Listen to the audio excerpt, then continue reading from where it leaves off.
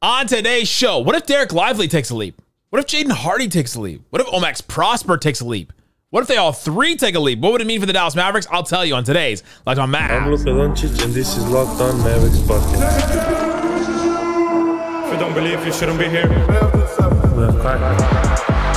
Locked On Mavs. Great, Rusty. Your daily Dallas Mavericks podcast. No one's dying. Part of the Locked On Podcast Network. Amazing. Your team every day. Still can't eat milk. And welcome. You are locked on to the Dallas Mavericks. My name is Nick Angstadt, media member and NBA channel manager of the Locked On Podcast Network. Your team every day. Thanks for being part of the show, making Locked On Mavs your first listen today. With the best way you can help us grow the show is to listen every day on any podcast platform. Leave a 5-star review. Take us with you. Like the video on YouTube.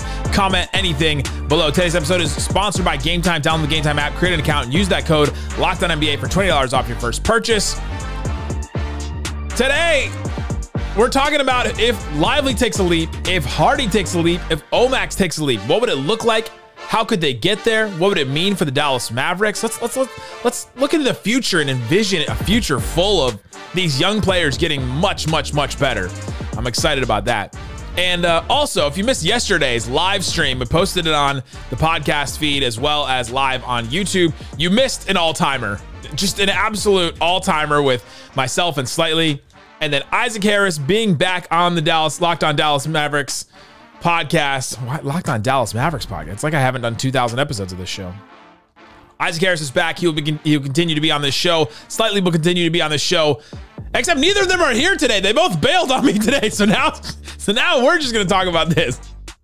The irony of doing that whole stream yesterday, and now it's just me. You pay them, they come back. No, Isaac and Slightly will both be back for sure. And let's get into it. Dereck Lively, to me, is the most likely member of these three to take some kind of a leap next season. If you're looking at just the three, I thought about doing, all right, who is most likely to take a leap on the Mavericks? All right, it's just too obvious. So then you have to go a different angle, a different direction, something more interesting. So then it's like, all right, what if Dereck Lively takes some kind of leap? So then I'm going to answer for all these guys. Dereck Lively, why could they take a leap? What would it take to take a leap? And then what would it do for the Dallas Mavericks? So for Dereck Lively, let's start here. Why could he take a leap? Super easy. He's turning 21 in February. We have seen Dereck Lively at his worst. That's awesome. And to me, I think his season last year, if you just look at it in totality, was kind of wild. He comes into the NBA. He goes through all the pre-draft stuff, doesn't know where he's going to go. All of a sudden, boom, he goes to the Mavericks, gets traded there on draft night. And then in August, he goes to the Mavericks practice facility and starts working. And so then we're feeling really good about that. Like, oh yeah, he starts working. He does summer league, or he gets drafted, does summer league. In August, goes to the Mavs practice facility. September, late September, training camp kind of starts. Or whatever. Then October, he's doing the trip to Abu Dhabi. He's doing this trip to Spain. He's doing the overseas preseason trip. Comes back, and then in the regular season, here's how his games played out because of injury, illness, and all kinds of stuff. He plays 7 games to start the season. Then he's out for 1 with an illness. He plays 7 games. Then he's out with 1 with the lower back contusion he got with the fall against the Rockets. Then he plays 9 more games. And he's out for 4 games with a left ankle sprain after stepping on Jeremy Grant's foot in a Portland game. He plays 6 more games after that, then is out for 5 games with a left ankle sprain for that whole Scoot Henderson thing, another Portland injury. Then he plays 7 more games. Then he's out for 7 more games with the broken nose he got from Orlando. Then he plays for 9 games. He's out for 1 game because of personal reasons. He plays 10 more games after that. And then is out for 8 games because of his mother's passing and all that, which he also went through last season. And so to me, you look at just the disjointedness of his season. He's in, he's out, he's in, he's out, he's in, he's out. He could benefit from some consistency, some chillness, getting to travel and do what he did, working with NBA trainers. I think the consistency is going to help him take a leap next season. Plus, don't get me started on the NBA Finals experience that he got. We were talking about Dereck Lively as the 3rd most important player on the Mavs, and sometimes he could have been considered the 2nd most important player on the Mavs at times because of his defense. But he played in the NBA Finals. 18 minutes, 19 minutes, 30 minutes, 22 minutes, 24 minutes. I mean, he got some actual playing time in the NBA Finals. Not a lot of rookies get there, and not a lot of rookie centers even get the opportunity to do that. Dereck Lively's in a rare position right now that he didn't have a very consistent rookie season. He gets to go to the NBA Finals and helps them get to the NBA Finals. Let's make that clear. And now he can even get even better because he was a 19-year-old, 1 year at Duke, had an up and down year at Duke as well because of injury and because of where he was in the rotation and all kinds of weird stuff. And so he has an opportunity to really do a lot next season. So what would it take for him to take some kind of leap? All right. For Dereck Lively, I think he'd have to play 70-plus games. I think you have to have some consistency. I don't think there's a leap coming where we go, oh man, he played 55 games again, but still took a huge leap forward. I don't know. I feel like he's got to have some kind of consistency with it. I think that's one of the first things that I'm looking at for him. It's just, can he stay on the court? Can he avoid some of those crazy contact injuries he had? I mean, none of it is stuff that we're super worried about long term. And so that's one of the first things. Defensively, this is where I think the leap is going to show up the most. Defensively, I think he has to either maintain the level that he played in the playoffs, but he probably has to improve to make some kind of a leap. And I'm talking about a leap where he's here where he is now as like a solid starter to, oh my gosh, is he like a fringe all-star or like one of the top 10 center types in the NBA? Like that's what I'm talking about with some kind of a leap where we go, oh my gosh, Lively got so much better this season. Defense, I think he's got to be elite at the rim. He's almost there already, which is kind of wild. He was very good last season at the rim. I think he'd have to be able to switch on anyone for a time and the Mavericks be okay with it and not kind of scramble behind him to try and bail him out. I think he's almost there already. He was there in the playoffs. On synergy, he ranked good in every single defensive category. They have a ranking system that goes from poor, below average, average, good, and very good and excellent. He ranked good, so he's above average in every category, defending pick and roll ball handlers, defending spot up shots, defending isolation, defending pick and roll rollers, and defending post ups. That's kind of incredible to me. He's already good. So what would a leap take? What would it take for a leap from good? All right, he'd have to be very good in a couple categories, maybe excellent in a couple categories. That's the ranking on synergy. To take that to the next level, can he be better defending pick and roll ball handlers, the switching element that I talked about earlier? Can he be better on post-ups and on rollers? You know, elite at the rim. The isolation thing, coming over and playing help defense. Can he cover up issues for the Mavericks? Can he not only hold his own, but cover up issues that others may cause? Luka, Kyrie playing, regular season level defense that they do sometimes. Defensively, I think it would have to show up for him. On offense, I think there's a couple things that we would have to see in order for him to take a leap. The late game free throw issues is something that he's got to really work on. Shot 50.1% from the free throw line in the regular season, 41 of 81 from the free throw line for the whole season. He had that moment in the playoffs where he's running away from Chet because they were intentionally fouling him, and he had that moment with Kyrie. I think that was a huge growth moment for him. And if we want him to start taking some threes eventually, the free throws have got to come along, and he's got to start knocking down some of those because it will happen again. Teams will deck a Dereck. They'll hack a Shaq. They'll intentionally foul him to get him on the free throw line. I don't know if he could take a leap in my mind with that still being an issue. He might. Shaq was very good without being able to hit free throws. Dwight Howard, same thing. So it could happen. But I think he'd have to improve those late game free throw issues. I think in his short roll, I think he was excellent last season at the Luka is doubled, Kyrie is doubled. I'm going to take the ball, and I'm going to be at the free throw line, and I'm going to make the right pass. Excellent. Like, way better than I even expected, and a lot of us even expected him to be at that. That has already been an excellent skill for him, which is why we're all so high on him. But I think out of that, he's got to add a dunk or a floater to take a leap, to go from good starter to great starter. Like, excellent. Feeling really good about what he can bring to the Mavericks. And how he elevates the Mavericks. I think he's got to add something like that. So we saw it a couple times where he would get the ball, take a couple dribbles and dunk, right? We saw that a couple times last season, and it really kind of surprised me in the moment. But then I was like, man, if he can put the ball down one dribble, and he's got big strides, so it wouldn't take long. It wouldn't take very, he could go do it from a pretty far distance. One dribble and dunk, one dribble and finish at the rim. One dribble and then a little floater or a little like push shot over somebody. If he could do that out of the short roll, it changes the Mavs offense. And the Mavs would take a huge step forward offensively. And he's got to be just as good as he was in the short roll passing and all that. That's got to maintain from his rookie year. I think he also, to take a leap, for him, for the player that he is, I don't know that he's adding a bunch of post-ups where all of a sudden we go, man, you can dump it down to Lively, or you can, give him the ball with some space, or you're not asking him to do that. But I think for him, I think he's got to take a couple threes to take a leap, to really add a lot to the Mavericks. He's got to do that. So what would that do to the Mavericks if Dereck Lively took a big leap forward and did something like that? I think it would cover up any defensive weaknesses that the Mavs would have, at least more easily. And I think if Dereck Lively did that, it easily vaults the Mavs into a 55-win team, maybe even a 60-win team, depending on how big of a leap he was. Last season, when Dereck Lively played, the Mavs were 35-20. That's a 52-win pace on last season's team. That's before Gafford, before PJ, before Clay, before all that. A 52-win pace just with him last season. So 55, 58 wins, 60 wins is on the table if he takes a leap. That puts the Mavs in the next tier. It puts them in a tier with OKC to me.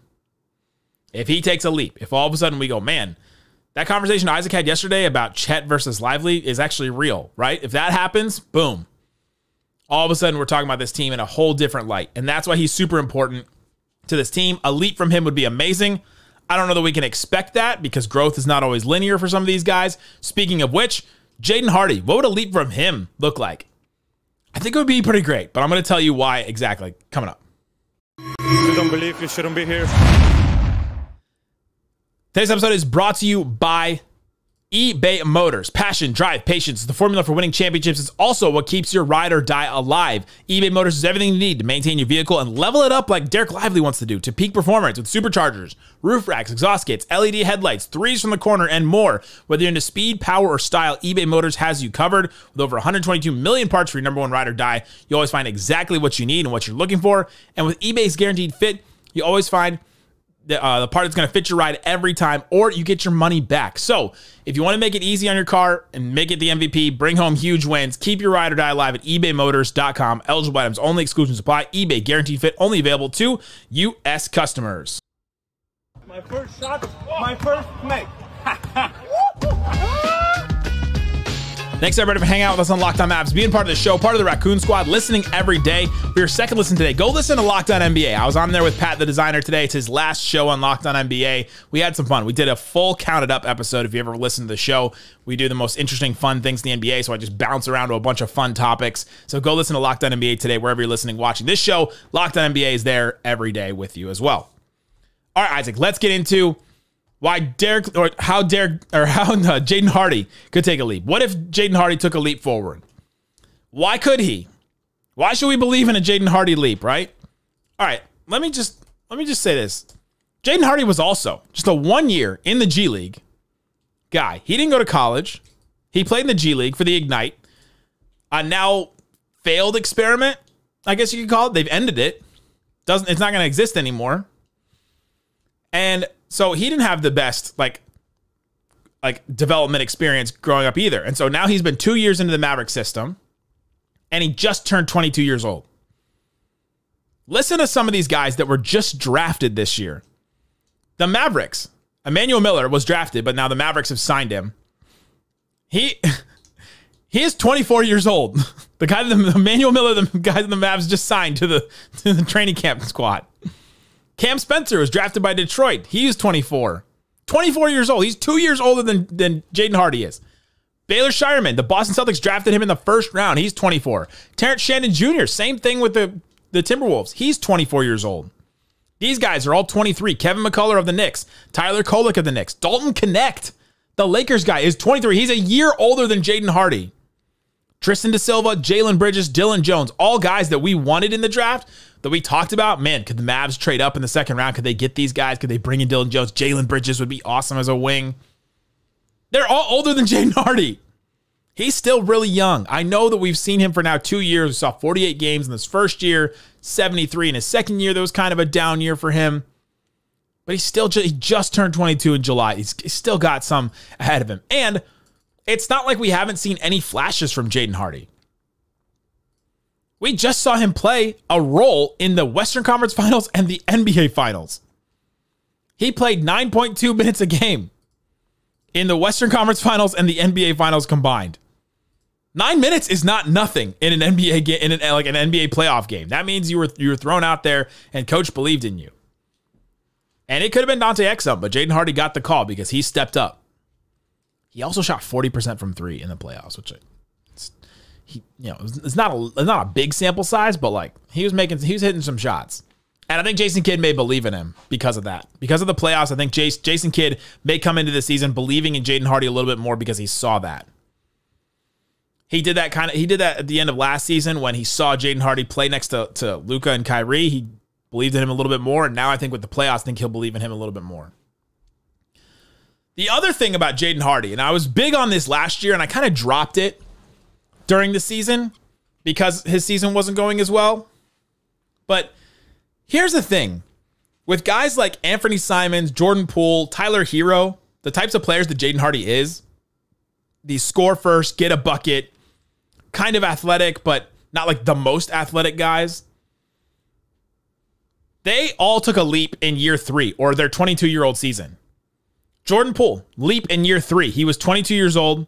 The Warriors won the title in his 3rd year. He played 19 minutes a game, in his 2nd year though. So that's kind of one of those things where we're like, all right, well, Jaden Hardy didn't do that. Tyler Hero took a leap in year 3. He was 22 years old. The Heat went to the Eastern Conference Finals in year 3. He was playing a lot more than Jaden Hardy. So there's 2 examples of guys that were playing a little bit more. He played about 30 minutes a game in year 2. But he played in the playoffs in year 1, kind of the same as what Hardy did this year. Anthony Simons took a leap in year 4. It took till year 4 for Anthony Simons to really take that leap forward. But he was 22 years old that season. He was, younger than Hardy.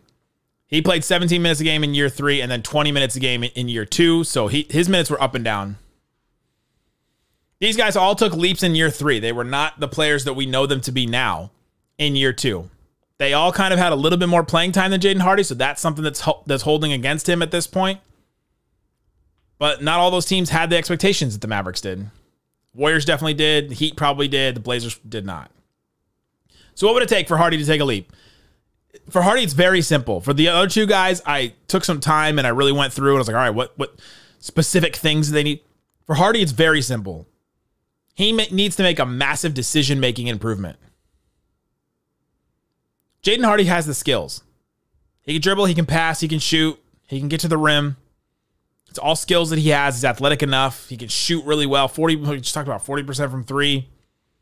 He's got to make a big leap making decisions with the ball. And I think that comes with practice, with development, and I don't think he got that in the G League. And so with the Ignite. And so I'm giving him a pass until we see him again this year. But he's got to take that and take that a step further. How would it affect the Mavericks if Jaden Hardy made some kind of leap? What if he did make the leap like Jordan Poole did, like Hero, like Anthony Simons, like some of these guys? I think the Mavs are the best offense in NBA history. Dinwiddie, we also have to remember, is still kind of a relative unknown because he wasn't great for the Lakers. As much as we expect him to come in and be the 6th man or be the scoring guard off the bench and fill in that role really well, I think Jaden Hardy, if he took a leap, could pass him and become the 6th man. I believe he could do that. Do I expect it? Probably not. But I believe he could do it. And then it takes a ton of pressure. If Hardy all of a sudden is like scoring 17, 18 points a game, and we're going, oh my gosh, this guy, how can we keep him off? Kid is like, how do I keep him off the floor? That's taking a ton of pressure off of Luka, Kyrie, and Klay. It's the same thing that Jordan Poole did in year 3. Taking pressure off those Warriors guys. Klay and Steph didn't have to score as much because Jordan Poole could just come in and they could take some quarters off. That'd be massive for the Dallas Mavericks. If he takes that step forward, the Mavs offense becomes so much more potent. They were desperate for a guy like that. Do I expect this from Jaden Hardy this year? I don't think so. But it could happen. He's got the talent. He's got the pedigree. He just has to make a big, massive decision-making improvement. He's got to take a step forward in that area. That's definitely something he's got to do, and we'll see if it happens. Let me know in the comment section on YouTube or on Spotify or on Twitter, Instagram. Follow us on Instagram at Locked On Mavericks, by the way, at Nick Van Exit on Instagram as well. And let me know what you think about Jaden Hardy, what you think about the leap for these guys. And coming up, let's talk about Omax. We didn't see a lot of Omax on the Mavericks last season. He actually played more games than maybe you think that he did, but we didn't see a lot. But what would a leap mean for him?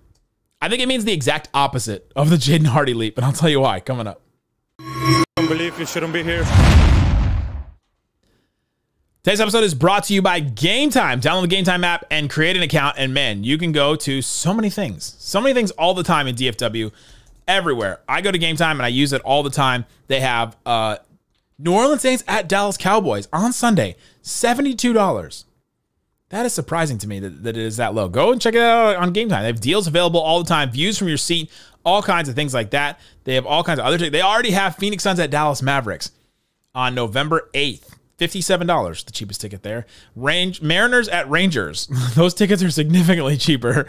And on Game Time, you can see all kinds of stuff viewed from your seat and all that. Take the guesswork out of buying tickets with Game Time. Download the Game Time app, create an account, use that code LOCKEDONNBA for $20 off your first purchase. Again, LOCKEDONNBA, LOCKEDONNBA is the code. What time is it? Download the Game Time app. What time is it? Game time. Shut it down! Let's go home! All right, Isaac, let's finish it up talking about what if these young guys on the Mavericks take a leap. By the way, these are the three youngest players in the Mavericks, besides the training camp guys, and most of the training camp guys are older than these guys. Lively, Omax, and Hardy are the three youngest guys on the Mavericks still. That's why I'm talking about them. For Omax, why could he take a leap? Easily. His second year, he's developed his jump shot. He's really taken a lot of time on that. He's really worked on it. He shot pretty well in the G League last season. And I think that he definitely could take some kind of a leap to go from a non-NBA player to a fringe starter, fringe role play, like a role player. I think could definitely be something that he could do. Last year for the G League night, he shot 42% from three on 5 threes per game. That's showing some promise to me. He definitely could take a leap forward. It's very easy to see why. For Omax, what it would take. This is something, it's a little different than Hardy. Hardy is like, you give me the ball, I got confidence, I'm going to do this, but I'm not exactly sure what I'm going to do. Omax is like, I'm not really sure what I'm going to do, but I'm just going to run at it full force. He needs the confidence. He needs an improved confidence in his jumper and his sure footing on defense. He needs to be a little bit more sure footed defensively. Sometimes it was like he had like just happy feet all over the place on defense. Calm, control, like confidence. Those are the 3 C's that I'm giving for Omax Prosper. Have confidence in yourself and your jumper, your defense, stay calm and controlled in that. And I think that he could get there. And I think he will get there.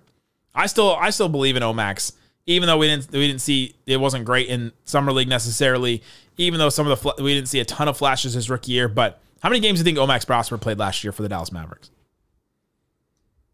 I'll wait. 40. I did not see him playing half the games for the Dallas Mavericks last season. Played a lot for the Legends, though. I think he played 30-something games for the Legends. But yeah, he played 40 games. He got into some of the games late. He got into most of the games that he did late, by the way. He had a 20-point game against Houston. You remember that one? No, you don't. Neither did I. How would it affect the Mavericks if Omax took some kind of a leap? If all of a sudden Omax went from not really an NBA player his first year, still developing, to, man, this guy's a solid rotation player, or even like a fringe starter where you go, man, we got to play Omax. He's really giving us some stuff. I think he could do that like Dereck Jones Jr. did last season. Dereck Jones Jr. was a fringe rotation player last season. He was playing 14 minutes a game for the Bulls and took a step forward. Now, we had seen Dereck Jones Jr. on playoff teams before, like the Heat and the Blazers and others. Little different situation, but he had the same expectations as what Omax has this year. But all of a sudden now the Mavs, they have a crowded wing rotation. PJ Washington, Najee Marshall, Quentin Grimes, obviously include Clay in that. Omax, all of a sudden you're like, oh man, I'm feeling really good about our defense. Because if Omax takes a leap, that means you add a good defensive player into that group and a good defensive wing into the Mavs rotation. So why do I think it's the opposite of a Jaden Hardy? For Jaden Hardy, if he takes a leap, the Mavs offense becomes the best in NBA history. If Omax takes a leap, the Mavs are guaranteed to be top 10 defensively. I can't imagine if Omax took some kind of a leap, Lively stays the same, everybody else stays the same. Najee's as good as we think. Quinn Grimes is, playing some kind of role. If all of a sudden you introduce Omax into a rotation, I don't know who he plays for instead. You'd have to really work on that. But I don't think you play that many good defensive players with this scheme and become a not top 10 defense in the NBA. Do I expect it for Lively? Yes, that he's the most likely. For Hardy, I don't know. There would have to be a really big leap. He would have to really develop, and he would have to really do some stuff, work on some stuff between the years to get him there. For Omax, same kind of thing. Work on stuff between the years. He has definitely developed that jump shot. That jump shot will be huge for him, but defensively, he's also got to be really good. And if he is, and he does take a leap, then all of a sudden, man, you've got a crowded winger, and Jason Kidd has some decisions to make. And wouldn't that be great? Wouldn't it be great to have that problem where, okay, can you play Omax and Najee and PJ and Grimes? Clay still's got to get 30 minutes. Luka can sometimes play forward because we got guards too. What a problem to have for the Mavericks. He also makes some of these guys, tradable later. And all of a sudden we can trade Quinn Grimes, or we can trade, I don't know who else they would trade. I guess they would trade Najee Marshall maybe. But then all of a sudden you're, all right, these guys are kind of expendable. The other thing about if Omax takes some kind of leap, then Maxi Kleber is not as necessary anymore. You don't have to play him as much because they're going to play him mostly at the 4, sometimes at the 5. But if Omax can come in and play there and play at the 4, then boom, all of a sudden you don't have to play Maxi as much. And that's probably the player that he would replace in the rotation is Maxi. Because the Mavs will go big centers all the time. Maybe they'll go small sometimes, but yeah, I'm interested to see that. Let me know in the comment section on YouTube. Let me know on Twitter, at Nick Van Exit, at Locked On Mavs, at Locked On Mavs on Instagram as well. What do you think? Who's most likely to take a leap? Who do you want to take a leap? Who do you expect to take a leap next season? And we'll be back. Isaac and I will be back. We're going to do our board bets tomorrow. So we're going to go through all of what we think the standings are going to be, awards, all that kind of stuff. We've done that every single year. I've got our spreadsheets all the way back to 2017 on here. So we'll talk about that and do all those. So stick around, subscribe or follow wherever you're listening, watching this, and stick with us on YouTube as well. Guys, thanks so much for listening to Locked On Mavs. Peace out. Boom!